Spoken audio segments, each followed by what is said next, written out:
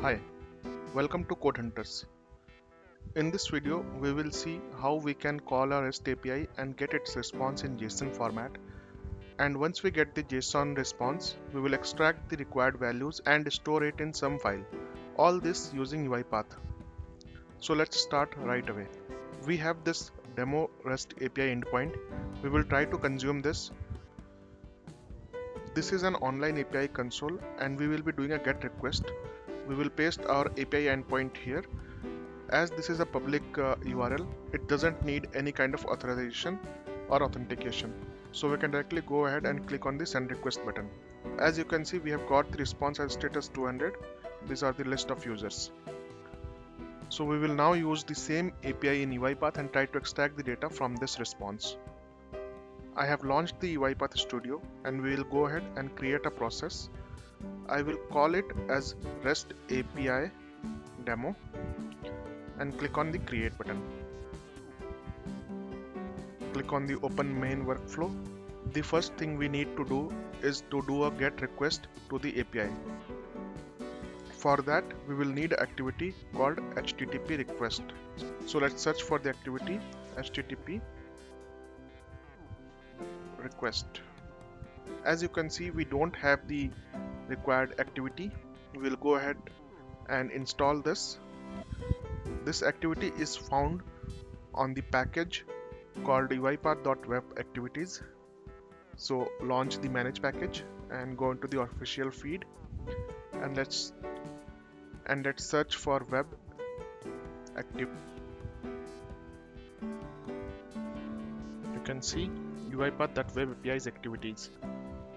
Select the latest version and click on the install and save. It will install the package into the project.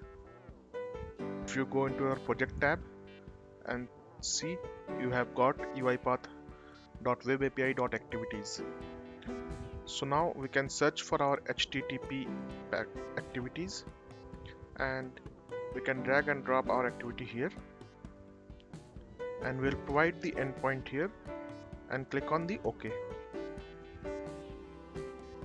You can also provide the endpoint in the endpoint property of this activity as well. So next, we would want to update some properties. First of all, the method is get. So we'll select the get from here. And the format of the body is application JSON, as we will get the JSON response. So we'll update it as JSON. As this endpoint is public API and we don't need to authenticate, so we don't need to provide any username or password for the authentication. Else you could provide the username and password in these properties to authenticate the API. And this activity will give us some output. We are not interested in the headers in this project. For the result, it is a string type. So I will create a variable by pressing Ctrl K and we will call it as API response. Next is the API status code. I will call it as API status code. If you go into the variable tab, you can see we have created two variables. One is API response, which is a string type, and there is API status code, which is integer type. So we will collapse this variable pane. So our HTTP request activity is now ready. Next, we want to check if the response of this activity is 200 OK or not. For that, we will drag and drop the if activity from the activities panel. And in the condition, we'll type if the API status code is equal to 200. Then we will do our code here. So first, let's go into the else part by clicking on show else. And we will drag a log message and we will select the log level as error. We will give API code is not 200. So this will show us that if the API code is something else than 200, then this will show us this log message. Now, if we observe carefully, we can see that the response is an array of records. This is the first record, this is the another record, So first we need to serialize this JSON array. For that we need an activity called Deserialize JSON array. We'll drag and drop into our then part.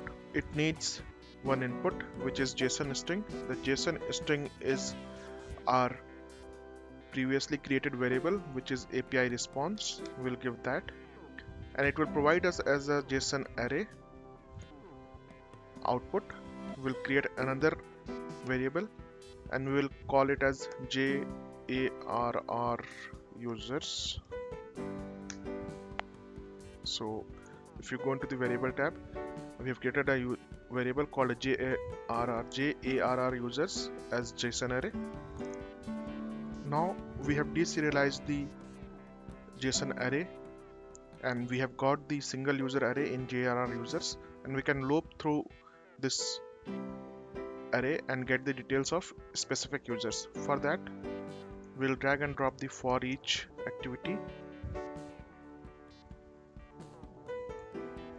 and instead of item we'll call it as users in JAR users, and the type argument will be JSON object. As this user holds a JSON for each user, we will again need to deserialize it. This time we will only need to deserialize the JSON. Drag and drop the deserialized JSON activity, and the JSON is users.toString.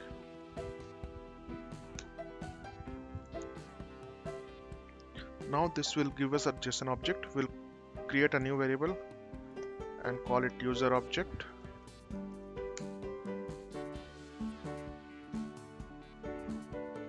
As this will give us a user object which will hold the details of each user, we will get these values and write into a CSV file. For that, first create a CSV file with the headers that we have. So we have the headers as ID, name, email, gender, and status. We will save this in our project folder. We'll call it as data.csv. Select all files and save. So it will save all these values in this.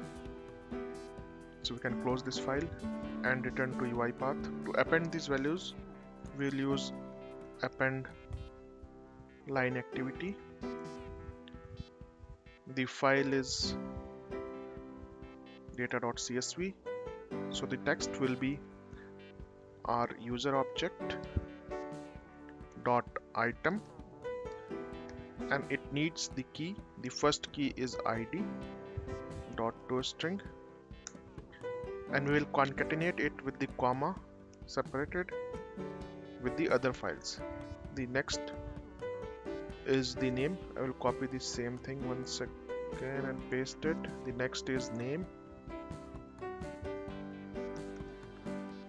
and then concatenate with comma plus the third is email, gender and status. Third is email,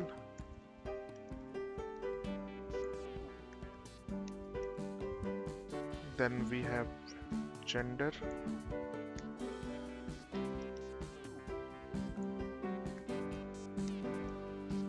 and then we have status. So this will write in a line with the comma separated all the values. Click on OK. Now one last thing we need to do is to surround this complete workflow into a try catch, because sometimes the API may not be accessible or maybe some error, so we should be able to catch it. For that we can right click on this HTTP request and click on this surround with try catch option. Now we'll drag this if sequence into this try section. So this is our complete try block, and in the catch we'll select the exception as system exception, and we'll drag a log message here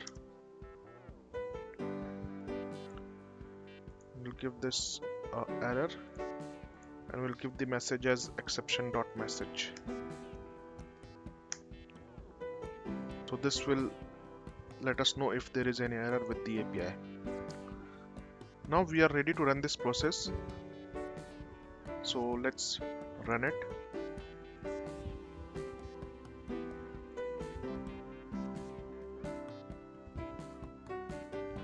So in the output you can see the run is completed. We can go to our project folder and we have this data file. Let's open this data file. As you can see, we have all the details of the users that were returned by the API. We have the name, we have the email address, we have the gender and the status.